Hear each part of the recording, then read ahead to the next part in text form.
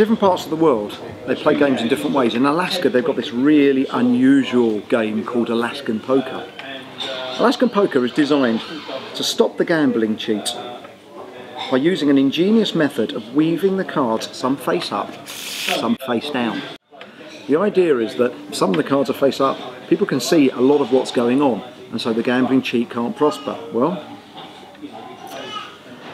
unless the gambling cheat has a method. There is a very special method to beat even Alaskan poker. However many times they shuffle face up and face down, however mixed up the deck is, the move has been done. And so when we come to play the game and the hands are dealt, as a gambling cheat, interestingly, from this face up and face up turned up deck,